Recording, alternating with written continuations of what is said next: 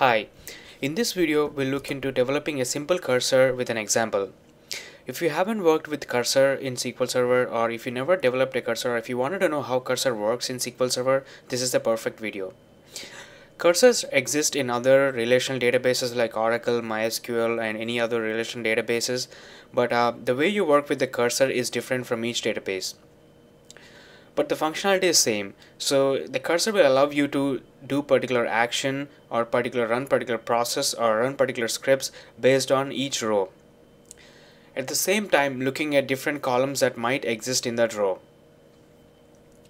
So the basic structure of the cursor will look something like this. So in SQL Server, so first of all you declare a cursor and you open that particular cursor for a set of records. This can be a SQL statement or it can be a result from a temp table, and you basically run a loop to fetch every record from the cursor, and you loop until there are no more records in the cursor, and you close the cursor once you are done.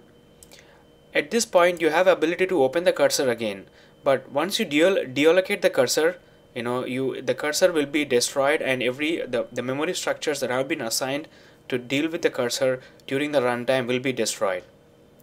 So now we kind of understand the basic structure of the cursor.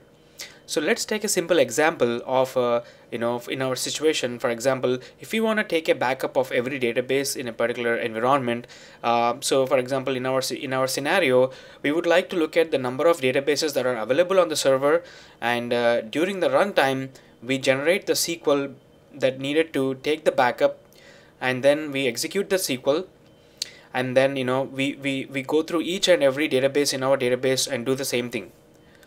So now we have an idea of what we want to do. So let's walk through that process and show you how you get there. So first we declare the variables. These variables will be used during the cursor execution process. The database name, the path where the database will be, the database backup will be stored, and the file name of the database backup, and the date appended to that particular file name. So in this case, this is the path. So we'll make sure that this path exists. It does. So, and then we assign the date, which going to be the when the cursor executes, we will get the current date. But to start off for the first time, we use the current date when the script executes. So now the actual part of the cursor starts. We declare the cursor, and we declare the cursor for this result set, which is select name from sys databases where name not in. So we want to basically back up every user database. So once the cursor is defined, we open the cursor. So when we open the cursor, we want to make sure that there is at least one record in the cursor to be able to fetch or to be able to process. So we fetch that row from that cursor, and we store it in a variable. So in this case, it's only one column, so it automatically assigns that one column to this variable. If we are dealing with multiple columns, then we have to assign multiple variables in respective to that result in that cursor. So the next thing we'll do is we'll make sure that the cursor was successfully fetched. So the fetch status equal to 0 means that the last fetch that occurred was successful. That means a record has been taken from the cursor object and stored into this variable successfully. So we begin this with the while loop for this particular conditional statement, saying that if fs status is equal to 0, we'll do it in this loop. So it's exactly the loop that we defined here. So we'll loop until there is a fetch status of 0, which is a successful fetch. So once we begin the code of the actual block that will be executed every time for each row in that particular result set. So we'll set the file name based on the path. We assign the name of the database and then the file date, which will be the date. The backup database script, which we normally use in the SQL Server, is the same script. So we include this SQL in this code block, and we are backing up with compression, and as well as init, that means the backups will be overwritten, will not be appended. So once this backup is done, and the next thing we'll do is we'll fetch next row from this cursor into this variable, or next so, and we'll check the fetch status is 0. Once if the fetch status is 0, the code block repeats itself. If it is not 0, then it will go to the next statement in here. It is the close the cursor, and we'll deallocate the cursor. So let's go ahead and run this statement, and I just deleted all the backups from this folder, that there's nothing in here. So let's go ahead and run this statement. As I tested this before, it will take about 8 to 10 seconds to I don't have many databases. I have like couple of I have AdventureWorks database and a couple of other databases. So this is done. So as you can see here, as each backup finishes, we have messages from the backup saying that it is successful. So if you look at in our folder, we can see all the backups that are done from this statement that we ran.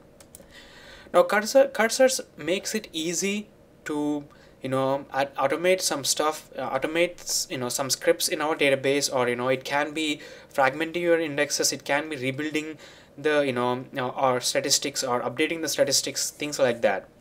But it should be carefully considered where it can be used, in terms of if the dataset is huge, it will negatively impact the memory on the server. So it should be properly tested, and it should be used where applicable. There are other alternatives for a cursor, for example, using a while loop. So in this, to demonstrate the alternatives that we can achieve the same functionality here, a while loop is a better way to go if you don't want to use a cursor. We'll pretty much use the same set of variables to do this. But in this step, we're going to declare a table that stores our result from the sys databases table, and we'll assign a column called identity column, which has an incrementing number starting from 1. So we'll set the loop to the number of rows that were inserted. So basically, if there are 5 rows, that means 5 databases, then the loop variable contain value 5. So we're going to loop until the loop becomes 0. So it's pretty much the same code block that goes in here.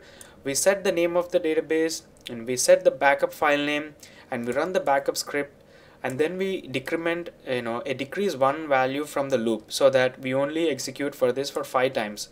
In our case, we have so we have 5 databases, so we have 5 times this loop will be executed. So let's go ahead and remove these database backups from here. We don't have to, because we are overwriting it, but just to prove that this script works. So I'm going to go ahead and run this script. It's going to probably take same amount of time to take this backup. Although I not intend to test the performance of both the cursor as well as while loop. That would be out of the scope of this presentation. So now you can see the while loop has ran for 5 times, and you can see the messages, backup messages coming up here 5 times for all the for each database. There are other ways to do this as well. So for example, there is the system store procedure that SQL Server has called sp_ms for each DB. So any command that you put in here can be ran for every database.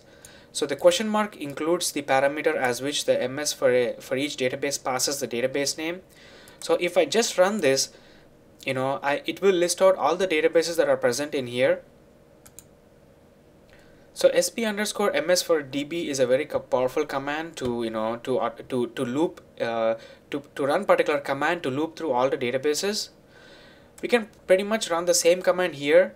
We are going to use the database with the question mark, and we'll set the database name to a name, and we'll probably use the same code block that we used before to do the backup. Let me clear these files here, and let's go ahead and run this command again. This also pretty much takes about 5 to 8 seconds to finish. Because we only have 5 databases which are very small. So now this is done. You can see there are 5 databases here. So Hopefully you like this presentation of how you can build a cursor, and to be able to also do the same thing by using either while loop or SSIS. You can probably achieve the same thing from SSIS, and there are many other ways you can do this. Thanks for watching.